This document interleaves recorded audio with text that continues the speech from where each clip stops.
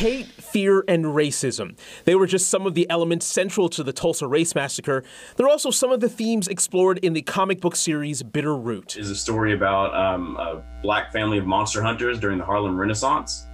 But what's interesting is how the massacre is kind of a historical backdrop to the story. One of the characters is a survivor of the massacre. And so you see how that trauma that he endured during the massacre just kind of he carries with him. And it's not the only Oklahoma connection. It also mentions some of the all-black towns in Oklahoma, like Boley.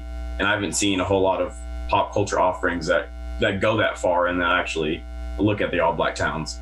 The series gaining widespread acclaim, with a movie directed by Academy Award winner Regina King in development. Before that happens, though, the Oklahoma Museum of Pop Culture and the Greenwood Cultural Center are hosting a panel Wednesday evening with the creative team behind the series. It starts at 6, and you can attend virtually.